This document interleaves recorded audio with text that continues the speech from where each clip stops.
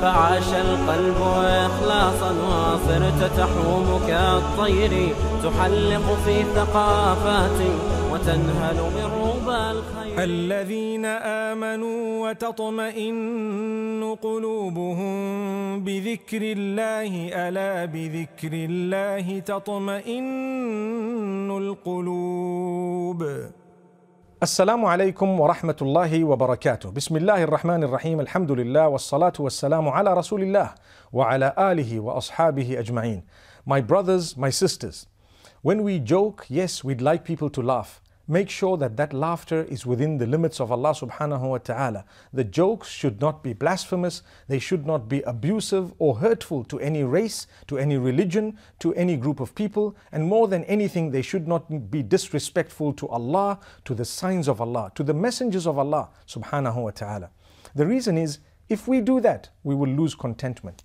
If we happen to joke about a race, we happen to joke about a nationality, we happen to joke about people in a way that it would hurt them, or we happen to joke such that we are blaspheming Allah, mocking or joking about the messengers, about heaven and hell, the signs of Allah subhanahu wa ta'ala, that is crossing a limit, and we pay the price. What is the price? You lose happiness, you lose contentment, you lose sleep. As much as you laughed, you will have to cry. Remember that. So laughter can result in crying later on, if that laughter is unrestricted. But if it is restricted and disciplined, you will definitely be able to earn the pleasure of Allah, and perhaps at the same time, sharing a light moment of laughter. So this we get from the Quran. Allah subhanahu wa ta'ala warns us in Surah At-Tawbah, where there were people who were claiming to have joked about the Prophet, peace be upon him, and the messengers. And later on, they actually were proven guilty. And Allah subhanahu wa ta'ala says to Muhammad sallallahu alayhi wa sallam in verse number 65 of Surah At-Tawbah, وَلَئِن سَأَلْتَهُمْ لَيَقُولُنَّ إِنَّمَا كُنَّا نَخُوضُ وَنَلْعَبُ قُلْ أَبِاللَّهِ وَآيَاتِهِ وَرَسُولِهِ كُنْتُمْ تَسْتَهْزِئُونَ. If you were to ask them, they would say, we were just joking, we were just speaking, indulging in speech, playing, etc., etc. Allah says, tell them, are you joking about Allah and His messengers and His signs? Don't present your excuses. You pay the price of it, subhanallah. You pay the price of dirty jokes, bad jokes, unclean jokes, blasphemous jokes. Remember that. So you're searching for contentment, clean your act. The next time someone sends you a joke on WhatsApp, if it is dirty, if it is abusive, delete it. You will be a very content person. Allah will take away the reasons for you to be crying later on. But if you get the joy by making people laugh at that which is dirty, abusive, blasphemous, then you have to be ready to pay the price. May Allah subhanahu wa ta'ala purify us. It costs you nothing. A little bit of control of your nafs and you're set. A little bit of control of your desires and you're okay. May Allah subhanahu wa ta'ala grant us that strength. Delete the bad messages. Don't forward them, and Allah will open your doors. Thereafter, Allah subhanahu wa ta'ala speaks about how important it is to appreciate things people do, no matter how small they are. Because Allah Himself appreciates what people do, no matter how small things are. At the time of the Prophet ﷺ, there was a companion who brought about a charity of a few dates. He worked all night, he earned a little bit, he brought half of what he earned and presented it to the messenger, saying, this is my contribution to the cause of Allah. There were certain hypocrites sitting around and they laughed. Allah cleared this man's name, praised him so much, and Allah declared His enmity and anger upon those who had laughed and scoffed at this particular person. So if Allah appreciates a few dates in His cause, who are we not to appreciate a small act of kindness that is done in our direction? If you'd like contentment, learn from this. When someone does good, don't forget it. How many people we have done good to, they've forgotten. But we don't realize how many people have done good to us and we have forgotten. So it goes both ways. Don't forget the goodness someone has done to you, even if it was a very small portion of goodness, because Allah doesn't forget and Allah rewards in a massive way. So we need to understand. Secondly, Don't ever scoff at someone's contribution to the deen. The 50 cents that someone could have put in a donation box may be more valuable in the eyes of Allah than the 5,000 that another could have donated with a check. You don't ever scoff or laugh at someone who is trying their best to get close to Allah. But I want to take this further. It's not only about charity. It's also about religious movement in the right direction. You have people struggling to get closer to Allah in their obedience, perhaps because of the environment they live in, their families, the way they grew up, the countries they are living in, perhaps something that may or may not have happened, perhaps whatever they may have studied, they are slowly and surely coming.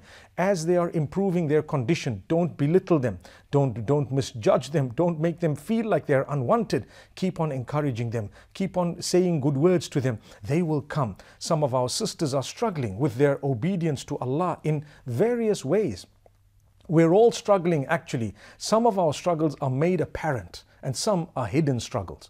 The hidden struggles are more difficult to tackle. A person who's, for example, perhaps addicted to something that's wrong, say for example pornography or drugs, whatever else it may be.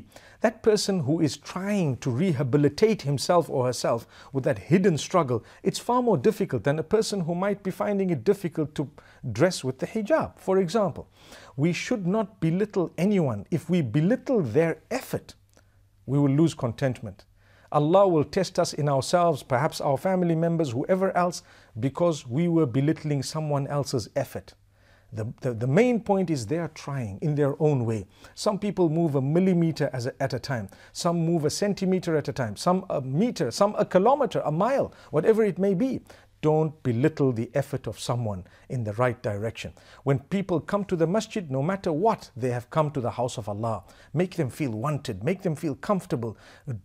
Greet them, welcome them. They are the guests of Allah. You will have contentment because you were welcoming people to the house of Allah. You will achieve contentment because you were welcoming people to the house of Allah. When you have an Islamic program, a good lecture, something good, you may find all sorts of people coming. Welcome them. You are welcoming people whose hearts are softening towards Allah. How can you use a word that is negative? How can you discourage people and you still expect Allah to give you contentment? That's not going to happen.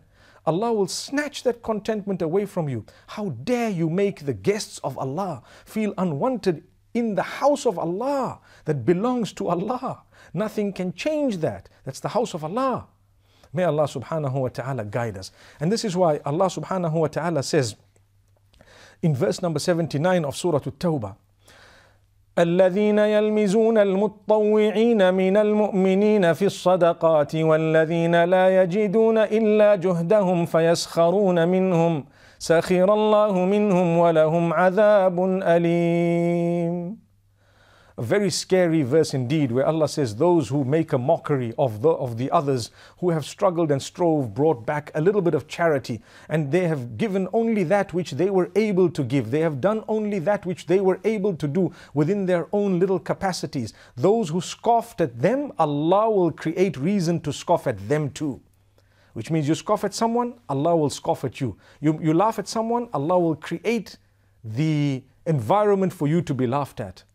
Where is your contentment? It's gone because you hurt someone. You thought bad and evil about someone. Watch out, my brothers and sisters. This is a powerful reminder. Imagine for Allah to say, سَخِرَ اللَّهُ مِنْهُمْ. Allah will create a mockery of those people. How? They may be able to manage or overcome your mockery, but you will never be able to overcome the mockery that Allah will create of you. So please bear this in mind. You want contentment? Clean your heart. You want a clean heart? You're going to have to work very, very hard. Learn to love people. They are also dear to Allah. And guess what? Perhaps they are dearer to Allah than you and I. May Allah subhanahu wa ta'ala forgive us. We move on to the next verse, also from Surah Al-Anfal, where Allah subhanahu wa ta'ala speaks of the benefit of the zakah and the charity that is taken from the Muslims. You and I know 2.5% we have to give. At times it's a little bit more than that, 5%, 10%, even up to 20% when it comes to mining and various other aspects of earning. So my brothers and sisters, what does this zakah actually do to us? it brings about contentment when you have given with a good heart, open heart. When you're calculating your zakat and you're being miserly, you will not achieve goodness. You may fulfill your farad act, your obligation, but what goodness do you want? When you're calculating your zakat and you give out for the sake of Allah subhanahu wa ta'ala, it's actually beautiful.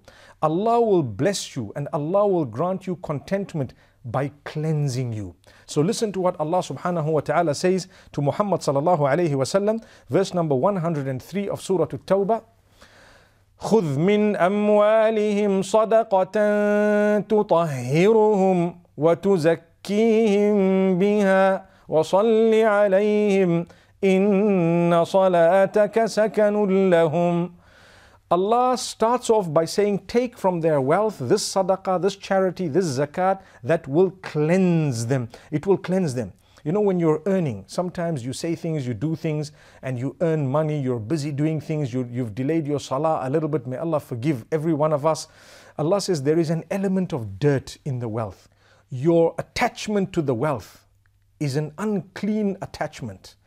Don't let your attachment to wealth divert you from your attachment to Allah. When you give what Allah gave you, you are actually detaching and cleansing. Imagine.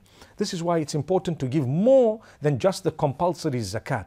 Zakat is actually Allah's amount that you are asked to take out of your amount. You've taken it out. If you take it out with a good heart, you will achieve. If you haven't, you lose.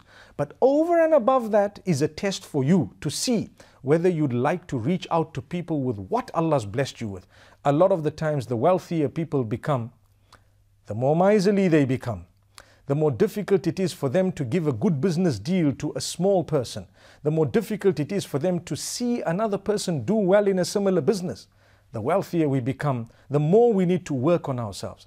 Obviously, this is not the case with everyone, but it is the case with a lot of people.